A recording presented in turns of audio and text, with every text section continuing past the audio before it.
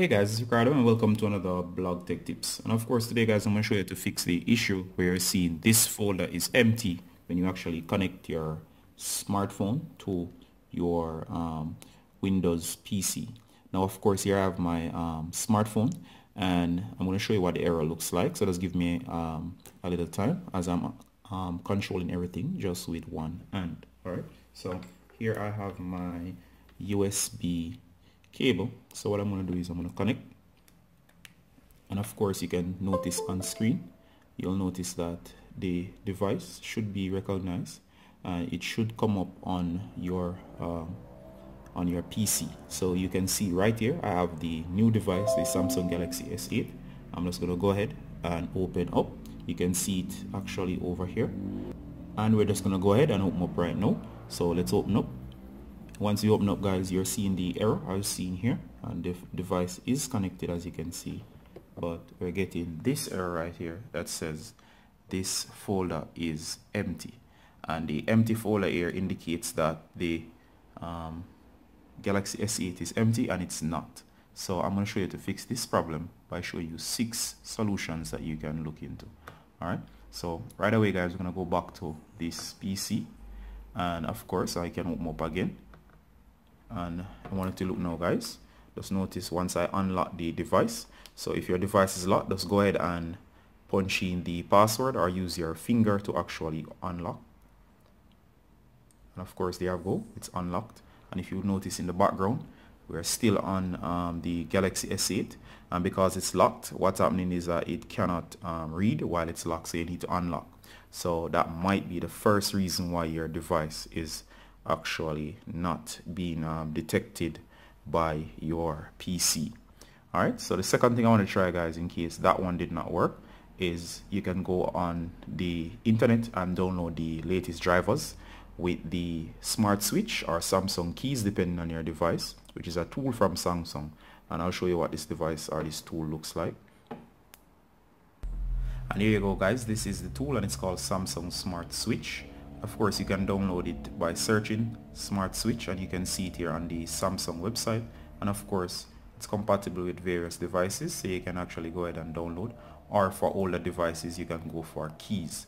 And of course what this will do is it will install drivers on your device, and these drivers will make it easier to communicate with your device, such as your smart phone. So just go ahead and download this. And guys, you can actually see here what the Samsung Smart Switch looks like connected to my smartphone. And of course, once I connect this, it will make all the drivers and so on once it's installed, so that my phone can be easily detected, especially on the newer Samsung Galaxies such as the S8 and the S9. Alright, so all you gotta do is download this, and of course your phone should come up without the error saying that your device has been this folder is empty.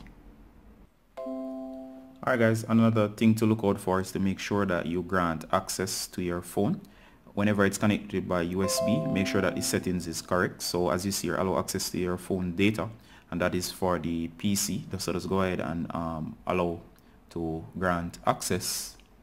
If you deny, it will not connect. So if I go to my computer on this PC now, it should show up and the folder should not be empty. In addition to that guys, you're gonna make sure that of course here where it says USB for file transfer, make sure that yours is actually saying the same thing. So just come in here and make sure it's on file transfer and not, for example, on transfer images, or change or charge this phone, or charge connected device, or charge a MDI device. Alright, so just make sure it's not on those. Make sure it's on that option right there. And while we're talking about that option, sometimes your cable is at fault. Some of these cables can only charge. So if it's only charging and you're not seeing your device, just go ahead and switch out your cable or purchase a new cable or borrow one and actually connect your device. Sometimes you'll have to try more than one cables until you find the right one that actually allows your device to connect, and you will not you'll see your device come up without that particular error. And on that note guys, please just make sure that it's properly plugged in right onto your USB port, and also onto the port on the PC. If you are using a desktop, make sure that you use the ports at the back and not the ones at the front. So that's actually another thing that you could actually try to fix the Another thing to try, guys, is to, on your phone, just go to settings, and of course this time you're going to go to apps, and on older devices you might need to go over to all, but on this device it should be like this. And what you're going to look for is under here, you're going to look for media storage.